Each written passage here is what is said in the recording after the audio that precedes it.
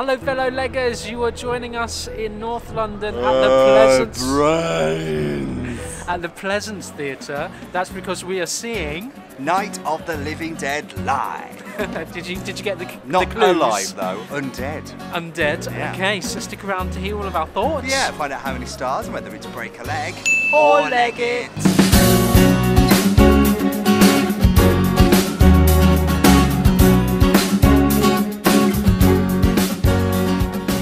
So a bit of a horror this evening. It's rare that we get to see horror. Yeah, and I mean, on full stage. disclosure, guys, I hate horror. I don't watch horror films. I don't like violence. I love really horror. funny. I love we violence. have seen quite disturbing theatrical pieces before, and I think it's something to do with the bows. Like they come back at the end and it's all fine, but in a film you don't get that. So it's tend to steer clear. I'm very sensitive, believe it or not.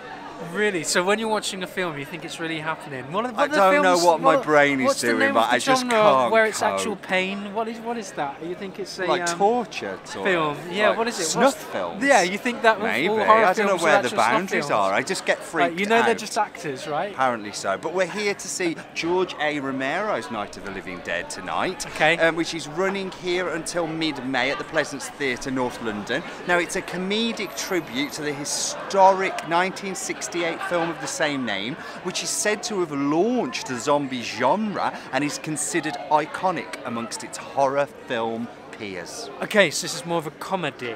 Well, I think it's sort It's of a a, comedy, like right? it's slightly satirical, like a play on the fact that it's quite absurdist as a story. Like, well, it's zombies. I mean, how much more absurdist As do you in, want? if you go back and watch those early films, they almost seem a bit Probably, funny now. right? Well, it's a comedic tribute, like I said, and it's the story of a bunch of strangers holed up in a farmhouse in rural Pennsylvania, USA, as hordes of the undead approach. Ooh. Now, it's written by Christopher Bond, Dale Boyer and Trevor Martin, directed by Benji Sperring. We have seen Benji's other work. We saw Holy Crap at the King's Head. Check out our review for that. Yep. But he also directed Toxic Avenger at the Southwark Playhouse, which transferred to the Arts Theatre. That was and pretty you can watch huge. it on Broadway HD as well. Yeah. So you can watch it in your own home, and that was was a big show. big. It was popular. Now, the cast includes the fantastic Mark Pickering, who we last saw in Banana Man the musical. Loved him, brilliant comedy actor. Great. He's also on HBO series Boardwalk Empire. Ashley Samuels from Fun Home, which we caught at the Young Vic, and Mike Bodie, who's the creator, one of the creators and founding members of Mischief Theatre, who's responsible for all of the Goes Wrong Yes, things. they're brilliant pieces of theatre. Peter Pan goes wrong. Okay, Play Bank Robbery goes wrong and all that stuff. And soon to be Magic goes wrong. Exciting. At the vaudeville. I know, right?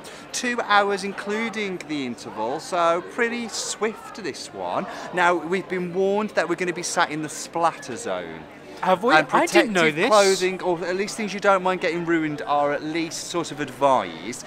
There is on-stage seating for this as well, in which they provide you with a full boiler suit to protect your clothes. So we to expect blood, a little bit of blood interaction. There spattering. will be blood. That's a thrillery horror film, isn't it? I don't watch them. I'm frightened. That was a Daniel Day-Lewis. Anyway, stick around and we'll tell you all of our thoughts at the interval breakdown. See how we're getting on. And also to the end to find out how many stars. We've come to the interval, which means it's time for the break-a-leggers 30-second interval breakdown. Go, what do you think so far? I mean, it's okay. I mean, I'm loving some of it. I'm loving some of the creativity. I'm loving the set. I think the lighting is superb. I'm liking the bold costume choices. I'm liking some of the performances. Is the staging great? No. Does the script hold up? Meh. What about you? It's mixed. I think the concept is a good idea. The music is great. The lighting is great. It's just very confused. It doesn't know if it's a comedy or if it's a scary piece. Yeah. And as such, it's a real mix. Fellow leggers, have we survived a night of the living dead? How much can we yoke this zombie? I know, right? Shall we drop it? Yeah, drop okay, it. old now. I would say we've just about survived it, to be honest with you. I don't feel like I've come out into the bright new sunset of a whole new fantastical day. But I mean, campy at times, sort of fun. What did you think? It's a really difficult piece.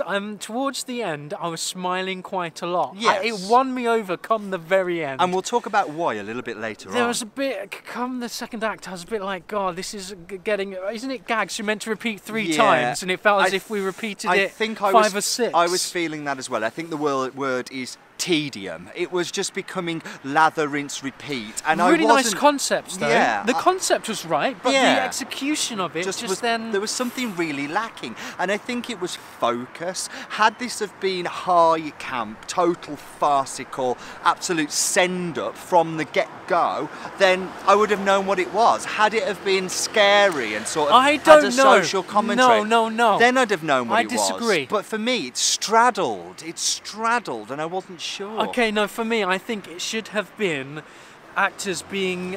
I felt as if it was too hammy and too played up. Throughout. Oh, okay. And it should have been... Because... beware, I think we're going to have to give away some spoilers in order to give some kind of degree of commentary on this. Now, so can we beware pause for of a spoilers. second? We've never seen the film. Neither of us have seen but I the don't film. think it matters. But I mean, I think maybe it does, because there are moments that are just that seem to be there for being their sake. There's a stuffed weasel, for example, that he's drawn attention to time and time again, that bears no relevance to the plot. But I mean, maybe in the film it is sort of something that he's focused on. I don't know. So maybe if you know that, it would become funny. But however, so spoilers, if you've seen the film, then maybe you get... Anyway, spoilers. Yeah, I mean, it's been around since 1968, guys, so we're not giving anything new away, surely. So the way it works is they look at alternative endings, and I think the comedy is in the cast having to do the alternative endings again and again and again and again, like oh, I'm flustered. The tedium, the tiredness, the sort of... that's where the comedy is. I think trying to play it up, trying to make something more funny is almost as if this is funny, so we're going to play this funny. It's counter-effective, isn't it? Yeah, it almost didn't work, and I think that's where they missed the trick for me, and if they did that, then it would have worked. Because we were getting elements of that in the second act. But hey, okay, so what else do you want to say about the... So a bit of a mixed piece, but come the very end, they've got a genius ending. They do have a genius ending. I was thinking, where is this going to finish? Let's talk about it now. So, do you ever get to those end of that shows and you leave and you think, oh, could have done with a tap number? Well, bloody hell, do you get one here? You get a full stage musical number at the end, full with sort of sharp, angular, Fosse-style chorus line almost movement. You get great voices, because a lot of these have got musical theatre background. Yeah. And it's a complete camp fest. It's for the first time, this is Night of the Living Dead live. Yeah. And I often say, do you know what, things bill themselves as musicals and they should just say live on stage. For the first time, I thought this should be a musical. And they should bill themselves. I could see it being a funny musical. But hey, that's away from it. But the musical number really made it. It really swoops in the second act to lift it. It really does. I've got to say this now as well. Okay. You were saying that you could see a lot of this cast in Reefer Madness. Now, and that's what you think Benji Sperrin should direct next. I mean, it's right up Benji Street, and I'm sure it's already on his radar. But yeah, absolutely, Mark Pickering would make an amazing Jack. I think that Tama Hethian, we'll talk more about these people later, could easily pull off Jimmy. I mean, his singing's not the strongest, but he would be fine. And Jennifer Harding would make a great May. You cast Reefer Madness from this. Why are we not seeing that? Where's Reefer Madness? You said this in the interval, and you said, but I don't know if they could sing. Yes. So then I suddenly thought, when they had the musical number, that you would be going, yes, Reefer Madness. It was like an audition for Reefer Madness for me. Like, had I been directing that show, I'd be like, great, let's get it on, guys. So I thought I'd just drop that in there. Yes. Because that's how you were probably quite excited when they started singing. I was, but the real star of the show for me was the design and the lighting. Yep. And sound design as well. The way they which really stood out in the first act. Yes. Of the sound and lighting. So designer Diego Pitarch, we've got lighting by Nick Farman, soundscape designer composer Samuel West, and sound designers James Nicholson and Paul Gavin. My God, do you sort of lift this show from sort of a mediocre script to dizzying heights of production values in a small space like this being something worth commenting on. Thank you.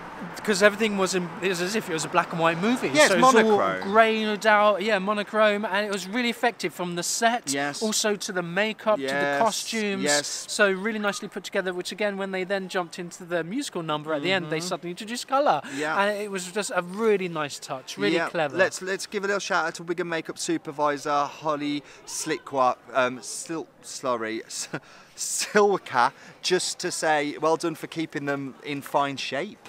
Yeah, really, because they look really amazing. They were really good. Yeah, I'm really happy with that. And I think I want to give a nomination. A 2019 Break a Leg nomination? I think I'm going to give 2. 2 nominations yes, for... designer to Diego picked arch and best lighting for Nick Farman. Well, there you go, fellow leggers. Boom. How about so that? So definitely something worth seeing in this production. Absolutely. Absolutely. So I guess we should have a look at direction. Yeah, I mean the staging for me was a bit messy at times, and things were. If you're coming to see this show, I would recommend band B seating or less. Don't shell out for premium seatings. Don't be sat on stage because you're going to miss so much of the action that goes on behind you to the extremes. And also, we were sat in really close to the front, and I felt a bit sort of cheated by the fact I was in a premium seat because I couldn't see through the onstage audience to what was going on the stage. It almost feels like they've directed it. They've blocked it in the rehearsal space, put it on stage and gone, oh, this doesn't work, oh, it's a bit late to change it now, oh, we'll just have to stick with it. That's how it felt. Yeah, some of the sight lines were pretty messy. There's some lovely gauze work where some of the offstage scenes are happening behind the gauze, but it's at the back to the side. But because you have on-stage seating, they block the view, so you're masked by it. And even those on stage, because they're on a lovely revolve that spins round, nice touches of set design, people are having to spin through and we're having to look through, and it's just messy. Distracting as well. I would say nothing ahead of the 5th row back is worth the money, which is, I hate saying it, but it's true. Yeah, once you head to the rake, then I imagine you'll be able to have better sight lines and see through. So if you're coming to see the show, further back is better, guys. Band B. Some of the best moments, comic moments, were the audience getting splattered. Watching the on-stage audience members who are in their overalls. Yeah. Getting splattered, and we had a lovely girl who was terrified, who was great to watch in the first act. That's a dream, really, she was like on the edge of her seat and jumping and stealing the show. Stole the show. I mean, talk about upstaging. I mean, bloody hell, her reactions were worth every penny of the admission price. She moved for the second act. She did. Unfortunately. Funnily enough, she wasn't in her seat right on the stage in the second act. Let's move on to performances. Yes, Ashley Samuels as Ben. That was fine. Yeah, yep, good stuff. Good. Jennifer Harding as Helen and Judy. I think she's got the toughest gig here, to be honest with you. Yeah, 2 parts. She's on and off. On and off. And they again, make a that's real where joke it would of have that, really worked with her. And they began to tap into that with her kind of coming on with the wrong wig or in the wrong costume towards the end. That's where the comedy should be. Too little, too late, right? Too little, too late. But she was great. But she is great. Now, giving a good bit of tongue action. Oh my goodness, what a snog. I've never seen such a snog between her and who was it? Tom character. The... Tamar Hettian. Hettian, I think that's how you nailed say it. They were both great, but boy, what a snog they had. Yes. Proper tongues and everything. Now let's bow down to Mark Pickering here. Nobody does Mark Pickering better than Mark Pickering. Mark Pickering is just a comic It doesn't matter what he does. No. He's just born to be funny. Just love him. I want him to lighten my life. From his teeth to his face to his voice to his physicality to his intonation. He's a natural comic actor. In the right part, he's great. Yeah, and I loved him in this. He was perfectly cast. I mean, I loved him in Banana Man, but I loved him even more in this because he gets an element of sinisterness as well.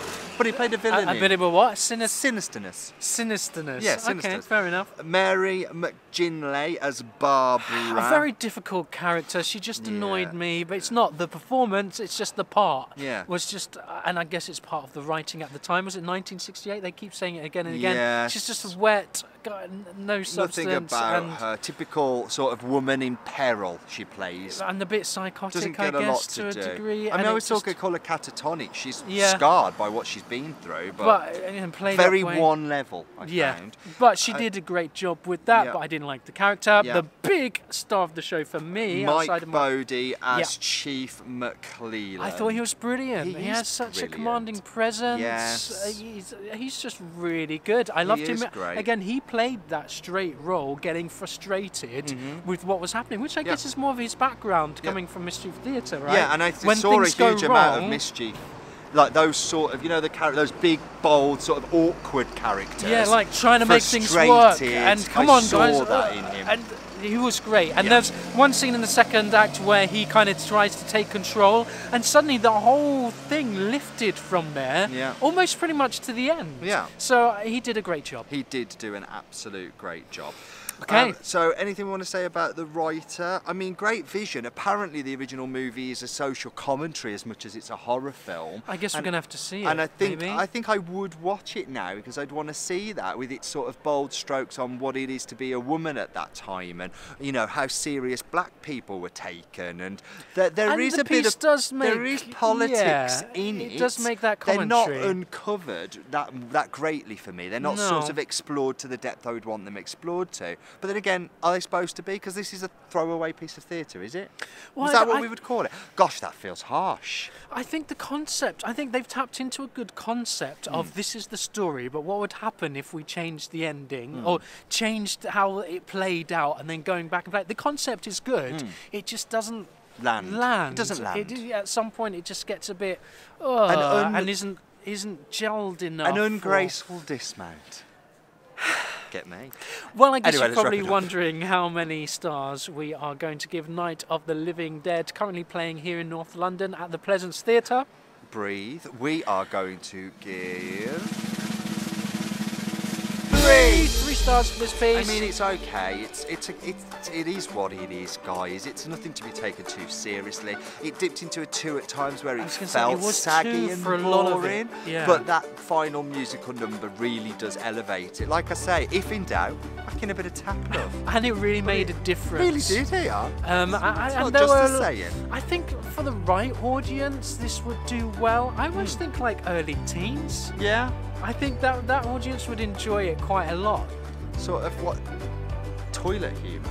Maybe. It's a bit toilet humour, it's a bit, and it's not too scary, but it's just enough. Okay. So I wasn't frightened, and I hate horror, I wasn't scared. Early on, I thought the music and the lighting really made a tense atmosphere, and then it was gone. Okay. And then it turned into kind of farcical stuff. But that's just what I think. And that's just what I think. What do you think? Have you head down to the... I've got to say, it's a lovely theatre. Really nice theatre. Really friendly as well. The bar is great. Yes. It's built on top of a bar as well. Spent a lot of time Lovely here. lighting. I'll definitely check this space out again. Prices of the drinks. Reasonable for London, very reasonable. So yeah, head down to the Pleasance Theatre. But like I say, let us know if you've been here before or you're planning on coming here anytime soon. We'd love to hear from you. We're the BRAAAAIIINNNSS. And we'll catch you again soon. Bye!